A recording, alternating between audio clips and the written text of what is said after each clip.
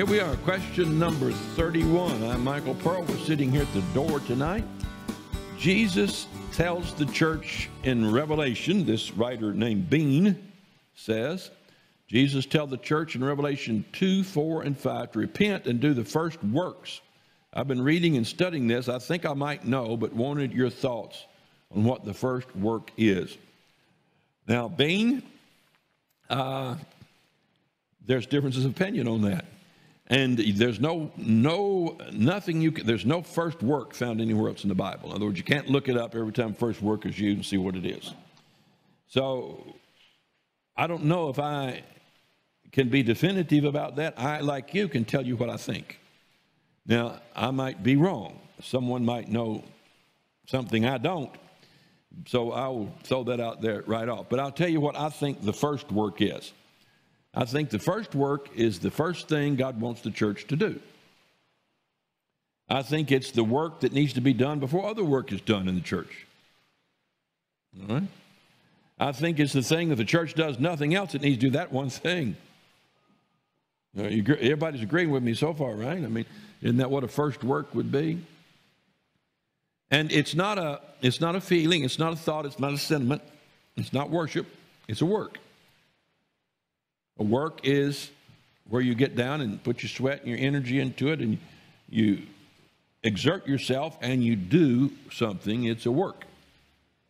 So what I'd have to do is go back and think historically, what is the first thing Jesus told the church to do? What is the first work he gave them? For instance, after his resurrection, when he got ready to go into heaven, what did he say to them? Matthew 28:18, Jesus came, spake unto them, saying, all power is given unto me in heaven and earth. Go ye therefore, teach all nations, baptizing them in the name of the Father, Son, and Holy Ghost, teaching them to observe all things whatsoever commanded you. Lo, I'm with you always, even unto the end of the world. What was the first work of the New Testament church? When the Holy Spirit came upon them and filled them, what was the first work they did? They went out and preached the gospel of Jesus Christ, got several thousand people saved, again several thousand. Thousands of people were saved in the first couple of months. That was the first work. When Paul went into a city, what was his first work? Evangelism, evangelism, evangelism. So the first work is winning people to Christ. The church can have all kinds of ministries to itself, to its young people, to old folks' homes, to the community. Those are all good, need to be done. But the first work is evangelism. If the church is not out evangelizing, it's missed the first work. So I think that's what the first work is. Jesus said this, Matthew 5:14, ye are the light of the world. A city that is set on a hill cannot be hid. Neither do men light a candle, put it under a bushel, but on a candlestick, that it may give light unto all the house. Let your light so shine.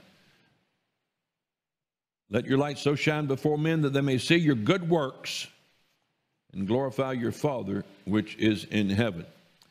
Now, that passage where he says your first work, reads next verse, says 5, verse 5, back to Revelation, it says this, remember therefore from whence thou art fallen, having left in your first work, and repent and do the first works, or else I come to thee quickly and remove thy candlestick out of its place.